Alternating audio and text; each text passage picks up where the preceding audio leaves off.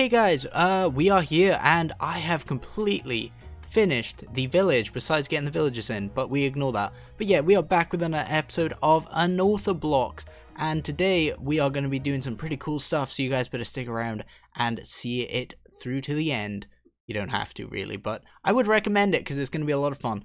But yeah, as always, if you guys do enjoy it, please be sure to leave a like, subscribe, and hit the notification bell, and let's get into it. Okay guys, a zombie attacked me during the intro. That's why I'm so low in health. Yeah, I'm completely done in this area. It looks really sweet. And I got this villager statue here, which I thought just added so much to just the center point here. I love it. This is a design by someone else. I can't remember his name despite having recorded this clip 3 times.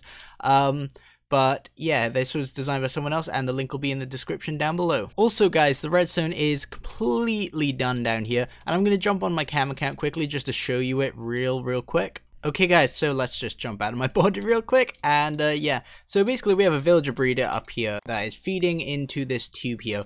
Then I have a kind of sorting system here. I'm just doing a quick explanation. I'll do a tutorial on all of this eventually. But yeah, where we can call the villagers that come into here, and then when I've set their trade, they'll get dropped, thrown into here, go through these water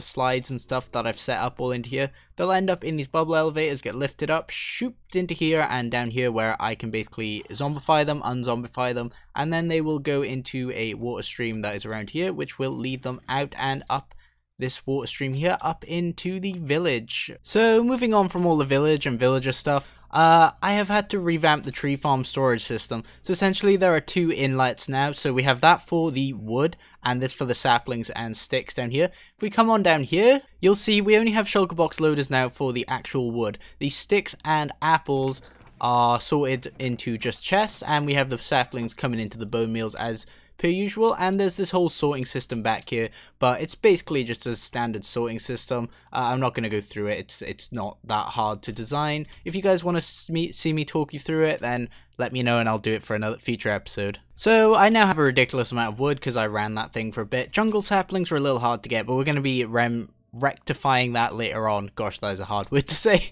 But another thing I have a ridiculous amount of is gunpowder. That's why I've upgraded to flight duration 3 rockets. Also, I nearly ran out of fish. This is my last stack actually, so I went to my eShop and I bought a shulker box full of golden carrots. Cost me 27 diamonds. Totally worth it. Eventually we'll be able to do it on our own though. But another thing I have a ridiculous amount of is beacons. I now have 5 around this area, so I have 3 over there in the village, 1 over there for my mining, and 1 over here just to speed up the whole building of down there. I'll probably move this one around though.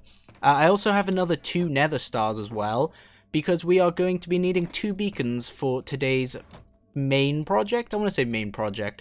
One of today's projects, and that is going to be building a raid farm, and we are going to be using the Raiseworks designs. I've already scouted out an area I'm going to build and built a nether tunnel to it, so I want to show you guys that real quick, basically what I've done with the nether. So before in the nether I had this portal, which was the first one you came to, which is my base, and then here we had down here, if we travel down here a bit, we have the mining desert portal, which I've made 3 wide now because there is more tunnel now down here. So if we travel down here about 150, 200 blocks, then we'll get to where the raid farm's going to be. So right here and down there is where the raid farm will be. And this is all made out of cobble because it's temporary, because I think most of this will probably get reset when we basically update to 1.16. And then if you keep going down there, there is actually a jungle biome portal down there in case anybody on the server or I need to get to a jungle. That's pretty much the closest one to me at least. But if we come down here then and go through the portal, obviously,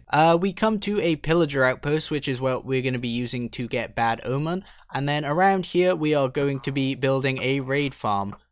I cannot deal with all these pillagers. Now that that's all cleared up, somewhere around here, it's also real convenient because it's by an ice spikes biome, which is awesome. Or is this an iceberg biome? I can't remember what it's called. I think it's an iceberg. But around here somewhere, we're going to be building a raid farm, probably out in the ocean, probably just right over here because this is a pretty open space. And that's what we are going to be doing now, is constructing that. Okay guys, so I've been doing a lot of work and I've got the raid farm pretty much done. The only thing I need to do is actually get this villager in place. There you go guys, I got him on the move, woo, finally. But yeah, this is going to be tedious because I didn't fancy making a bunch of powered rails, so I might have to push him a bit, so I'm gonna get him into place, and I'll be back with you guys, and I'll show you the finished farm then. Here he goes into the final area, and yeah, that's pretty good. So he's here. Please don't fall. And of course he fell. I got him back on the rails, guys. We're going. He is in place-ish. I've just got to wait for it to turn nighttime so he goes to sleep, and then I can remove those 2 blocks. But for now, I'm just gonna get rid of this rail. Okay guys, so I have the rail completely gone from all the way over here. I have the villager in place on the bed there. I have the beacon in, and I have the whole raid farm finished here. So now we have the drop chute, the killing area, and the spawning area. You guys will have to watch Razeworks' video explaining this, and I think it's Pufferfish HQ or something who did the tutorial on this, so both of those will be linked down below, so be sure to check that out. But I haven't got the storage system for this done yet. That's going to be a project for in between videos.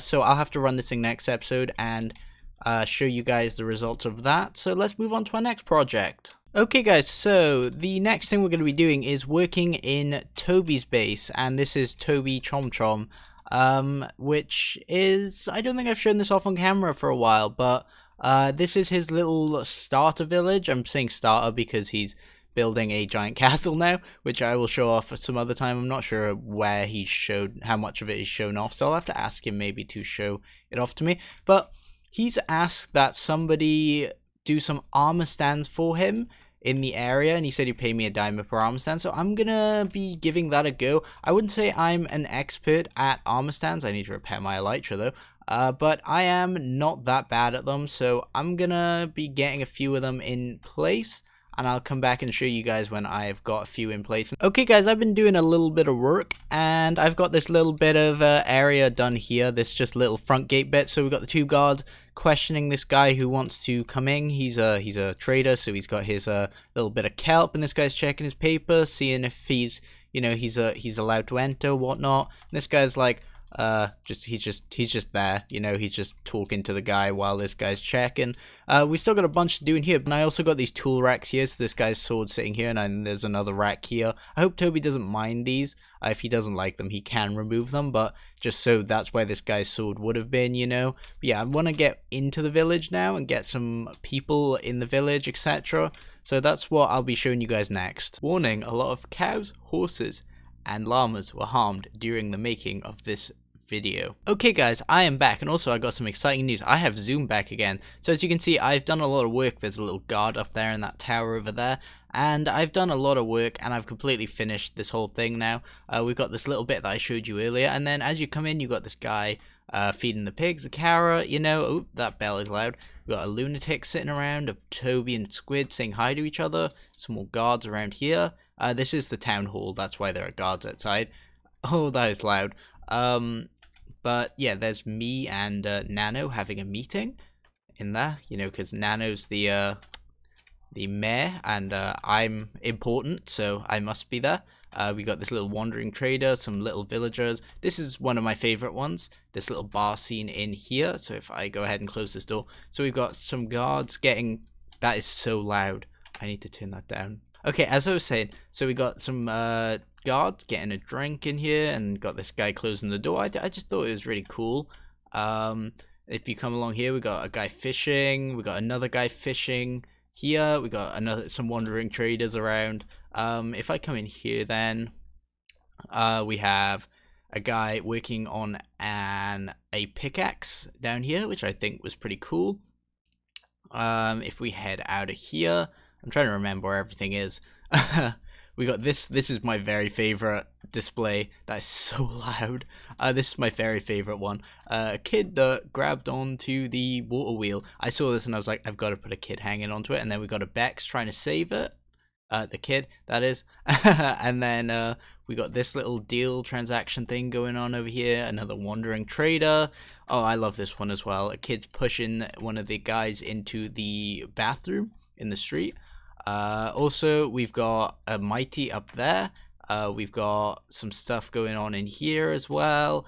another one going on in a few of these buildings as well, and I think all in all there are about 42 armor stands around here, and I've just really enjoyed doing this, just telling little stories and bringing it all together in the village. It's been a lot of fun to do, and those bells are super loud. Okay you guys, I hope you did enjoy this video. If you did, please be sure to leave a like, subscribe, and hit the notification bell. I really enjoyed making this video. I had so much fun, and it's taken me so long to make. It took me all day to do those armor stands. It took me like a whole day to do that raid farm, and yeah, it took me literal probably about 50 plus hours to do that village not to completely finish it. It probably took me more than 50 hours to finish that village, but yeah, I have loved making this video, and I think this is one of my best videos ever personally. You guys let me know down in the comments though, but yeah, as always, I'll see you guys next time. Bye bye.